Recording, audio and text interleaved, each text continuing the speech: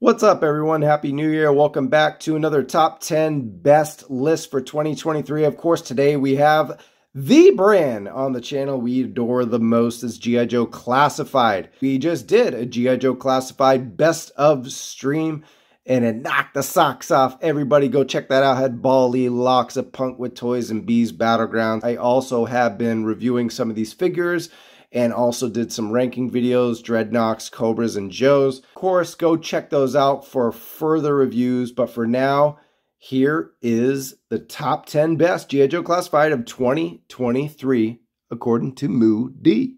Diving in with the honorable mentions, it's the Cobra Eel, and I've expressed my opinion on this. It is my favorite army builder for Classified for the year. It was also my favorite army builder as a kid. This eel didn't go in without its issues. Most memorable or not so memorable, this damn backpack. I mean, most of them I just cannot get to peg in. And of course it's going to peg in perfectly even without the blue tack because I'm doing a video. Definitely awesome out of the box. It was an Amazon, aka eBay exclusive. Really hard to get, but it definitely knocked it out of the water park there. But bettering up the SeaWorld ante in the Cobra Eel was Mark II Designs rifle pack. Look at that. Tremendous. Just adds way more value. Of course, the oversized gear backpack, if you remember from the cover out, how ridiculous it looked. But yeah, looking forward to the retro releases, much like the Snow Serpent, which almost made the list, but just didn't. Next up is Moody's Female Classified Figure of the Year. It's Agent Helix.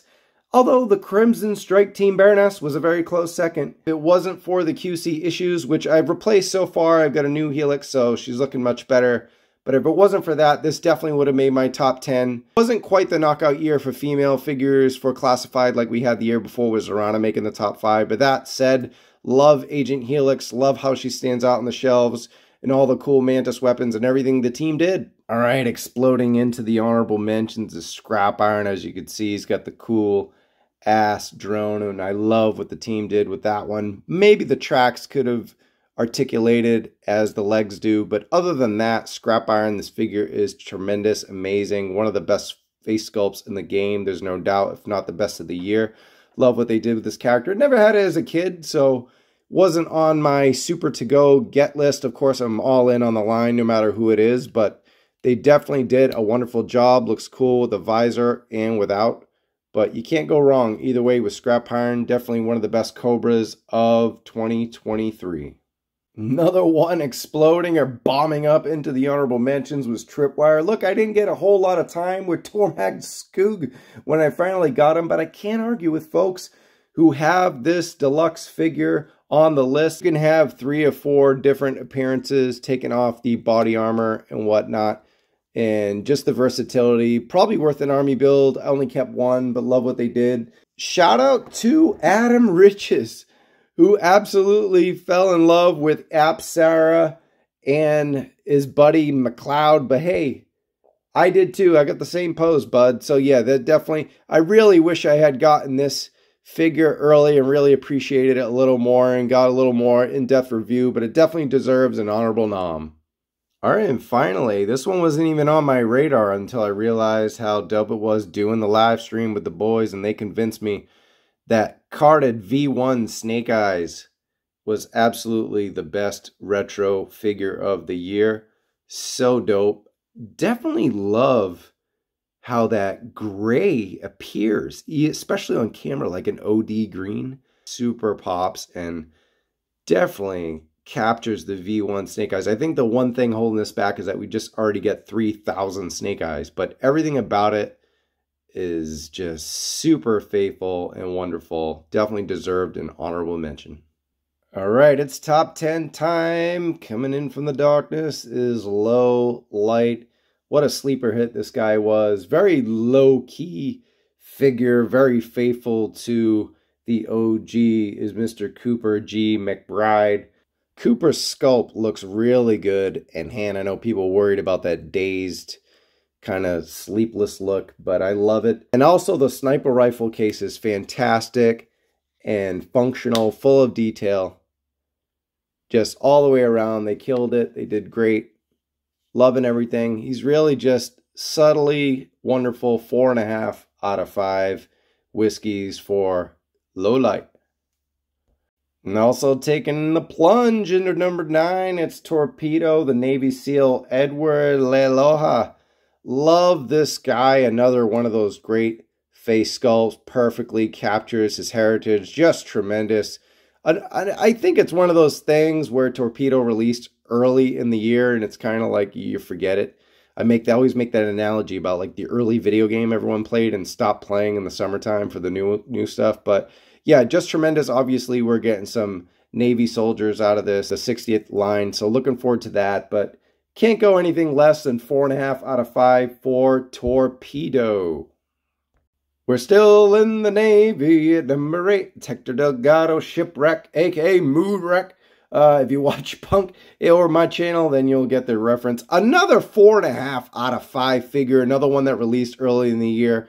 Poly even looks awesome. I know people had a problem with the peg, but then look, it fits right into the rope. Tattoos look good. They did a wonderful job with the wash on the jeans people were worried about, but just a tremendous figure. It's crazy because Shipwreck is so popular, but everyone was asking for a Navy SEAL version. You got to get the OG version out of the way, but another sleeper hit. And isn't it crazy we're at number 8, 9, and 10 are getting basically 9 out of 10s from me? Yeah, that's how amazing this line is. And there were definitely figures that almost got a 4.5 that didn't even make any of this list. So what a year for G.I. Joe Classified. Rolling in at Henry Nod, it's the Dreadnought Ripper. Love this dude. Straight up one of the best sculpts yet. Hey, what do you know? The sunglasses stay on. Can you believe it? Smiley face contact is there on the left. Teardrop tat. The superb bohawk mullet. Sick tats all the way around. And he's very close to the 85 version with the nice camo tank top minus the torn half shirt. You know, he's got the grenades, a knife sheath, everything like there, chain on the belt. Our Jaws of Life, the articulated version. And then, at first I didn't realize this was an XMLR with a Sith. Very cool look right there. And overall, just another 9 out of 10. Knocks it out of the park. Dreadnought Rip. Coming in hot, it's Hawk at number 6. Clayton Abernathy. Pretty much perfect out of the box, let me tell you. Minus maybe a weapon or two. But where's that classic revolver, guys? Come on, get the leather jacket, get the worn effects from the dry brush and everything. But what's with these drop-down shoulders? Moody missed them in his review. What the heck's going on over here? Anyway, love the dude. 4.5-4.75 for my guy Clayton Abernathy, a.k.a. General Hawk. All right, top 5 time, and now we're going top 5 with Top Gun. It's a Maverick Firefly. I don't know what's going on. But yeah, as you can see, that's what I did with my Cobra Island Firefly. It's kind of a weird, he's somewhat of a pilot, but then you can use this drone to fly him up and you can just shoot. I don't know. Pretty cool stuff. Kind of matches the vest, but that ain't the Firefly we're talking about. We are using more gridiron. And if this was a Firefly we got right away, he'd be a perfect 5 whiskeys, probably top at the list. You know, hey, but better late than never. Love it. The Gridiron Saboteur loadout makes him the ultimate Firefly. Definitely want to showcase that. Although I'm not using that collar bandolier, I like what they did right here with the OG. And I'm not going to use the welding goggles that were provided in the set. I do like this infrared technology here with the night vision goggles and everything. But the OG backpack that we got here is great with gridiron. Love the torch tanks. The tool drawer, of course, opens and you got a bomb box with explosives. Got the rucksack above that. Nice touches all the way around. But it's all about the green UMP. You got the removable muzzle brake. Definitely gives you those classic Firefly vibes with that folded stock. Doesn't fold on here, but love it. Just an awesome Firefly. Go get yourself a Saboteur set and make yourself an ultimate Firefly. Still 4.75 even without the gear. And number 4, it's Grunt, and you get a Grunt, and you get a Grunt, and you get the Grunt, Robert Graves, and he's got his Grunt clones with him. Gotta love it. Of course, because it says Robert Graves right on that name tag. Just a great 2-in-1 character slash troop builder. Only real minus, can't change that nameplate unless you want to use some Q-tip, some paint thinner or whatever like that. But just overall, superb sculpt for Robert. Looking perfect, looking great. Awesome Army deco. Got the Sunbow XMLR. Of course, I'm equipping him with all these cool guns and saving the XMLR for someone special at the end. I love what they did. The M16, if it isn't warped, it's pretty good. Overall, love him. He's almost perfect. 4.75-5 out of 5 for Grunt. Number 3, it's top 3 time. Top 3, it's time to rock and roll. We've got our dude, Craig McConnell, an early favorite all year for Best Classified Joe until another bearded bro was released. He, at the end of the day, Mr. Rock and Roll himself is the definition of classified. We talked about that on the show. I totally agree with B's Battlegrounds. Just hanging 10. He is just the amalgamation of every rock and roll we've ever wanted. It's the modern day version, whether it's V1, V2. This is it. I don't even know. Do you even do a V1, V2 at this point? Let me know in the comments what kind of rock and roll you want to see next. But maybe more armory would have given him a better score. Seems cool that they got the changeable hands and everything, but minus that, we didn't get a whole lot with him. But that said, he's damn near perfect. 4.75-5 from a man Rock and Roll at number 3. Now it's a pair of 2 at number 2. Mutt Junkyard, Stanley Pearl Mutter with his little mutt junk. Love the options, multiple options on the look. Of course, the multiple hand signals for the Pooch Patrol Control Junkyard is so awesome. The only thing missing from this dynamic pair was probably an alt subtle chill mutt mug. He just looks pissed the whole time. Of course, I added that Mac 10 and maybe some dog treats. Let's give a little bit of love to Junk. But other than that, these guys are damn near perfect. So happy we got them just in time for the end of the year. 4.75-5 out of 5. Number 2 from Mutt and Junkyard. Number 1, Snow Job, Harlan W. Moore. The only thing missing from the guy is what he's got in his hands right now, the XMLR. Of course, if you get multiple grunts, I think they were like 15 bucks or something. You can toss them one, there's no problem.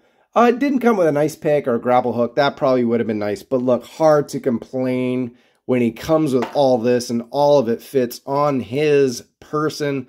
As you can see, the skis, just awesome all the way around. Loving the translucent goggles. The browns really pop. Nice decision that was made, all with that traditional white and black garb. That face sculpt with the Robert Redford inspired, just awesome all the way. And loving the accents they gave to the skis. The TAC 50 sniper rifle is a nice one. I just have so many snipers at the moment, but I do love the gun that came with it. Just overall, Snow Job was well worth the deluxe price. Perfect 5 out of 5 whiskeys. Moody's top G.I. Joe classified of the year.